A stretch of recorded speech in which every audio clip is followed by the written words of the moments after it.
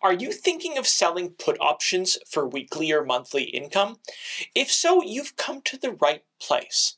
Now, you may have seen my video, How to Sell Put Options to Generate Weekly or Monthly Income, that I published way back in 2021, and it got over 200,000 views. You can check it out up here. But there was a lot of stuff that I didn't mention. It was more of, a beginner's guide with cartoon examples. If you want to check it out, feel free. Now, in this video, I'm going to cover the beginner as well as advanced strategies for selling put options that will supercharge your premiums with less risk. And if that's not enough, I'll even show you how to scan the market to find the best put options to sell and how you can get started collecting income today. Now, before I get into it, I want you to know that I'm not an investment banker, financial advisor, accountant, or in any way licensed to provide financial or investment advice. I've been trading stocks and options for about 20 years, and my goal is to explain it in a way that by the end of this video, you'll have a solid foundation to generate weekly or monthly income by selling put options. Then you can discuss the method with your investment advisor and see if the plan is right for you. Now, if you're new to the channel, my name is Rick Orford, author of The Financially Independent Millennial. And if you like videos about investing, making money, or even retiring early, go ahead and hit that like and subscribe button down below. That way you'll never miss any of my future videos. All right, so let's dive right in and get started. Selling put options is a financial strategy that involves selling the right to sell specific underlying securities at a predetermined price within a specific time frame. Now, roughly 70% of institutional investors incorporate advanced put option selling strategies into their portfolios for enhanced performance. But first, if you're not entirely clear on the subject, it's essential to know what a put option is. A put option is a contract between a buyer and seller that specifies three things: the underlying security or the commodity, the expiration date, as well as the strike price. Now, with a put option, the buyer or the holder gets the right but not the obligation to sell equity or a commodity to the option seller, that's you, within a specific time period and at a set price. Also, an equity put option means that it's controlling 100 shares of either a stock or an ETF. So one contract is for 100 shares, two contracts is for 200 shares, and so on. So why would anyone buy a put option? Well, people usually buy put options as insurance against the underlying equity or commodity going down in price. Say you own 100 shares of Google and you want to protect yourself from it going down in price. Well, you could buy a put option on Google, and in return, the put seller is paid a premium to assume the risk. In other words, the seller might be required to buy the underlying security at the strike price at any time until expiration, if the buyer exercises that right. When you sell a put option, your goal is for it to expire worthless. This way, you keep all the premium. The option expires worthless when the underlying security remains above the strike price at expiration. And then you can go on and sell another put option. Next, I'm going to cover some real-world examples of selling puts, as well as how to pick winning trades. It's important to remember that no matter what you decide to sell put options on, whatever the underlying security is, be sure you sell a put option on something you'd actually like to own. This is because at some point, if you sell enough put options, you'll probably be assigned. And if you are, don't worry, there's lots of things that you can do about it. Actually, you can check out this video up here, and I listed all of the strategies that I use if I'm about to get assigned or if I do get assigned. And by the way, I'll also explain some strategies that you can do later on in this video as well. All right, so typically, beginner investors start selling put options on stocks that they may have heard about in the news. Like the famous ones, Meta, Google, Tesla, and so on. And hey, historically, the premiums on those stocks are great. But beginners, they might just look at an options chain, maybe on Yahoo Finance, and go, wow, cool, and sell the option and collect the premium without putting any other effort into it. It's kind of like doing it blind. Often, though, these beginners sell the options with strike prices that are way too close to the stock's price, and that means the option will be at a higher risk for assignment. Now, it's a strategy that new investors often start with, and then they get scared because after they sell their option, the stock might move below the strike price, and now they might get assigned, or the value of the options changes, and they just don't know what to do. Now, advanced traders, they do things completely differently. Research shows that by using specific technical indicators, you can improve timing accuracy in selling put options by 18%. And that's why when selling puts to generate income, I recommend first looking at the options delta. Delta tells us the amount an options premium will move in relation to a $1 change in the underlying security's price. Now, for put options, the delta is always displayed as a negative number. Have a look at this options chain, which you can get for free on barchart.com. Here we can see the options chain for Tesla, which expires in a little over a month, and it includes the delta values. Notice these minus 0.4, minus 0.5, minus 0.7. These all mean that if Tesla stock moves down $1, the premium will also move up 40 cents, 50 cents, 70 cents, etc. But here's a secret. The delta also tells us more or less the chances that the stock will expire out of the money, or worthless, which is exactly what you want.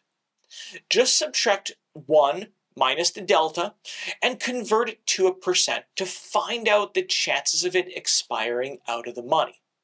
See here, the $230 strike has a delta of minus 0.21. If we take 1 minus 0.21, we get a 78% chance that if you sold this option, it would expire worthless and you'd keep the premium. And at this very moment, you'd collect about $458 in contract premium income for selling this option. And if you sold 5 of these, you'd make $2,290 in 34 days if they expired worthless. Give me a like on this video if you think that's a good return in just over a month. So to sell your put option, you'll issue a sell to open order in your brokerage account, select put as the options type, the ticker, the strike, as well as the expiration date. And by the way, I highly recommend setting a limit price when selling options, as this is the lowest amount you'll get if and when the option is filled. Now, am I suggesting that you sell put options on Tesla specifically? No. I mean, if you're comfortable potentially owning Tesla at the strike price, if you were assigned, then fine. I mean, I own Tesla in my own portfolio, and I got it at a very good price. But I'd have to ask myself if I wanted to buy more. So this would play into my strategy. Now, if you're not sure which underlying security to go with or to sell options on, consider selling puts on an index ETF like the SPY that tracks the S&P 500. It's one of the most traded S&P 500 index ETFs that's out there. Next up, I'm going to cover how you can supercharge your premiums and get 4 to 5 times the premium without selling multiple contracts. In the last example, I showed you how you could sell a $230 Tesla put expiring in a little over a month for $4.58 a share or $458 per contract that expires in 34 days. But what if I told you that you could get 4 or 5 times the premium for the same underlying security and strike price with less risk? Well, thanks to time being on your side, you'd get a higher premium with a longer dated option. Now, before I get into that, I want you to start thinking like a professional trader. A professional trader will think in terms of risks and return. Now, to calculate the return, you're going to divide the premium by your capital at risk, which is your strike price. So, in this case, it's $4.58 divided by $230, and that's just under 2%. Now, 2% in 34 days works out to 21.4% annualized. To get this return, though, you'd have to sell 12 options once a month and get it right each and every time, and that's hard to do. But what if we increase the duration a little bit? Well, say we take this Tesla option here, which expires in 279 days. You can see the premiums are so much higher, and the $230 strike put pays a whopping $27.17 a share, or $2,717 for just one contract. Now, that works out to an 11.8% return, or 15.5% annualized. Now, why would you want to sell a longer dated put option? Well, time in the market gives you more time to profit. So, if the stock starts to move lower, you have potentially more time for it to move up. Also, as the expiration gets nearer and nearer, well, we'll have something that's called theta decay. And that means the premium will go down. And that means that you can potentially buy your put option back to close out the trade. To do that, you'd issue what we call a buy to close order with the brokerage using the very same underlying security, strike price, as well as expiration date. And doing so will eat into your profits, but it also crystallizes the remainder. So what do you need to sell put options? Well, remember, when you're selling a put option, you're giving a buyer a right, but not an obligation, to sell you the underlying commodity or security. In other words, you may need to buy the underlying commodity or the stock or the ETF at the strike price at any time up until expiration. And to do that, you're going to need enough collateral. Collateral will be in the form of cash or margin in your brokerage account. And your brokerage account will have to support options as well as selling naked puts. So, if you sell a put option on a stock with a strike price of $100, you're going to need 100 times $100 in available margin in your account to sell the option. And if you want to sell 2 put options, well, you're going to need twice the money. So, you're going to need to keep that in mind if you're going to be going ahead with this particular strategy. Next up, we're going to talk about how much money you can make by selling put options. When it comes to selling puts, your goal is for the option to expire worthless so you keep all the premium.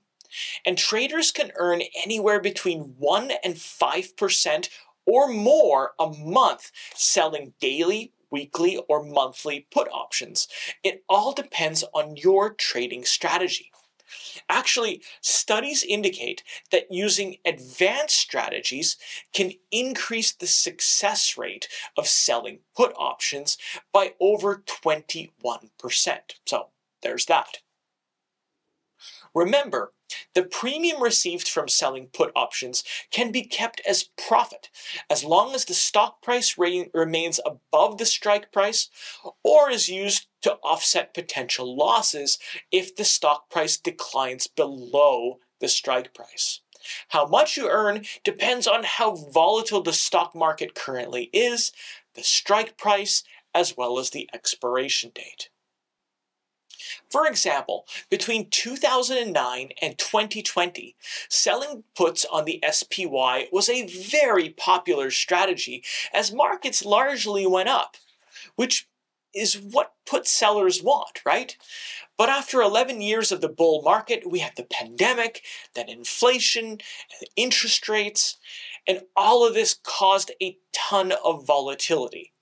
But now, at the time of this recording, markets appear to be recovering as interest rates and inflation have stabilized.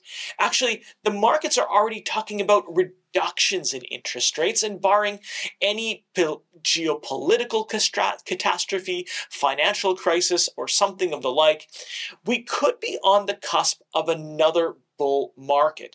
And that means selling puts could be a very lucrative trade once again. But regardless, the more risk you're willing to take, the more income you can collect.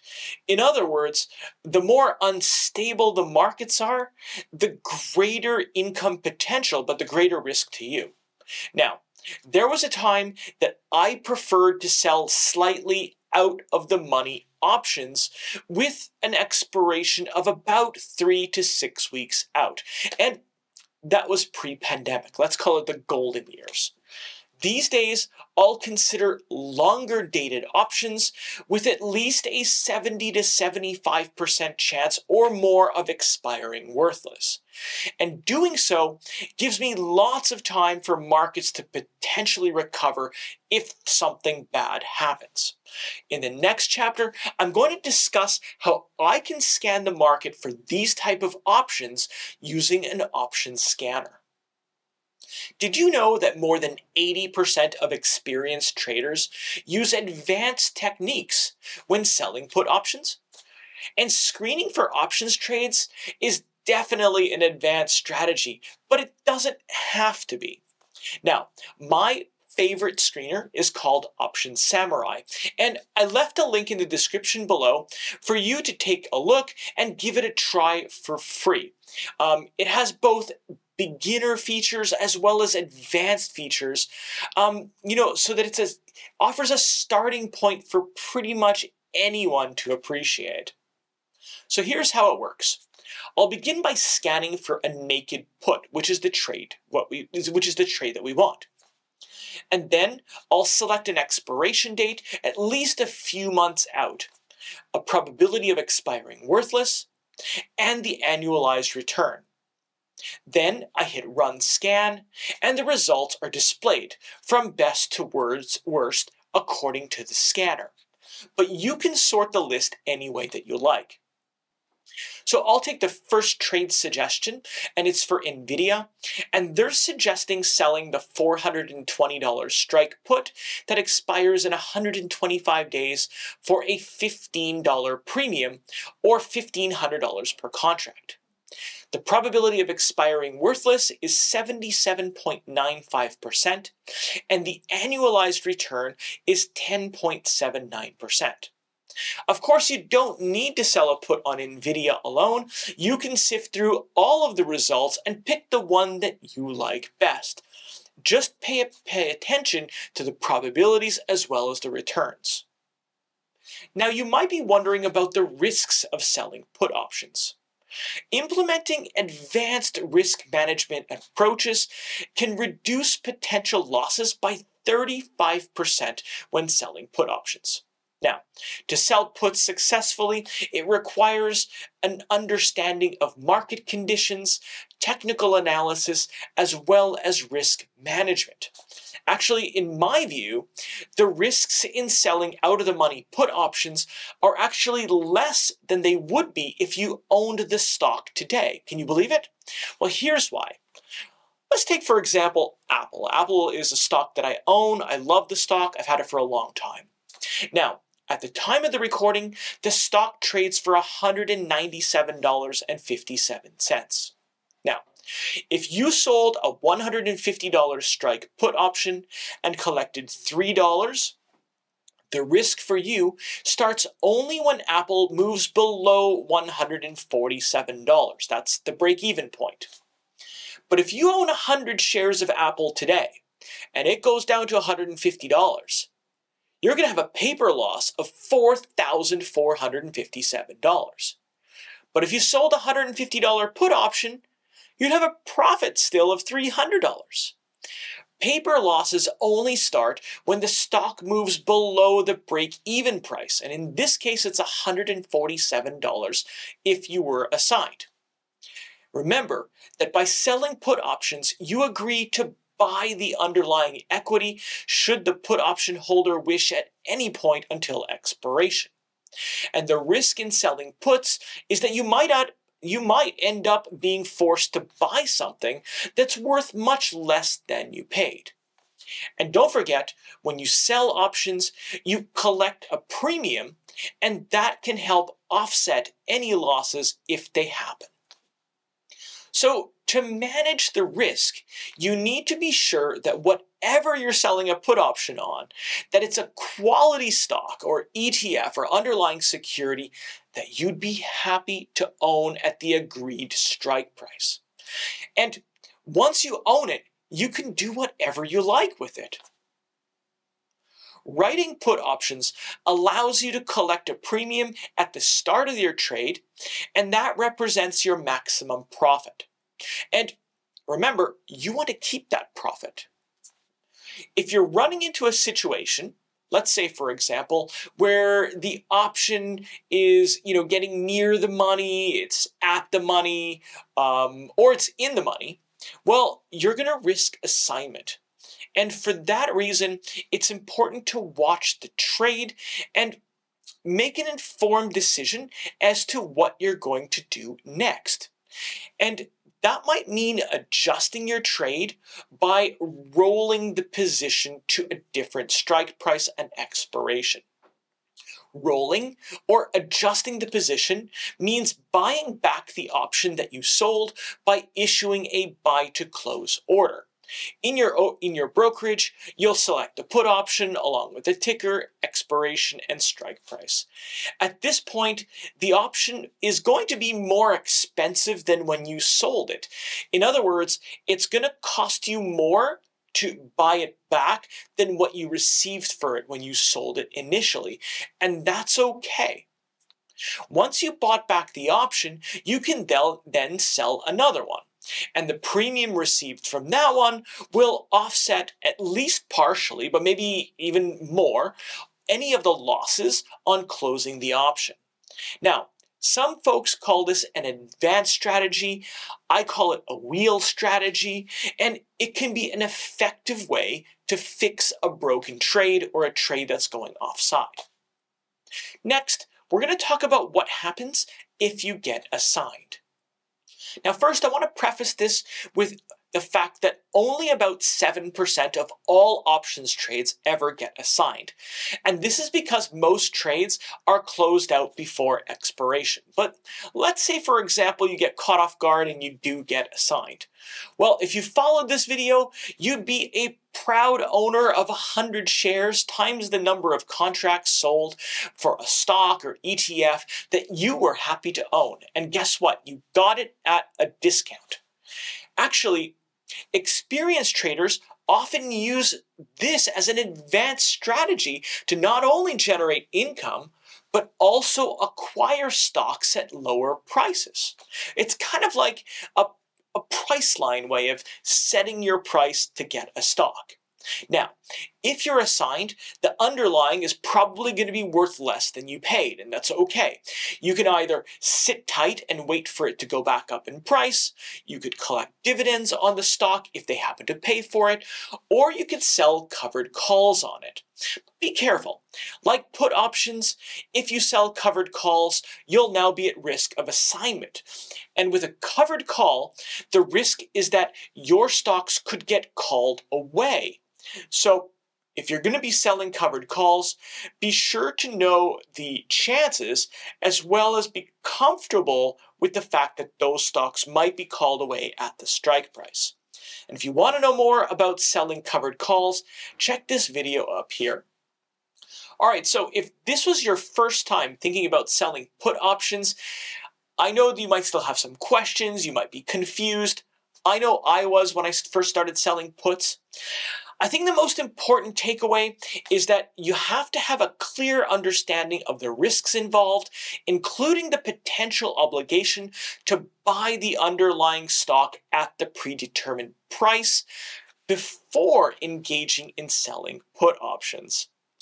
And of course, if you've still got questions, go ahead and watch this video another time. And don't hesitate to leave a message in the comments below because I love reading them and, of course, answering back. In the meantime, thank you so much for watching, and I'll see you in the next video. Bye.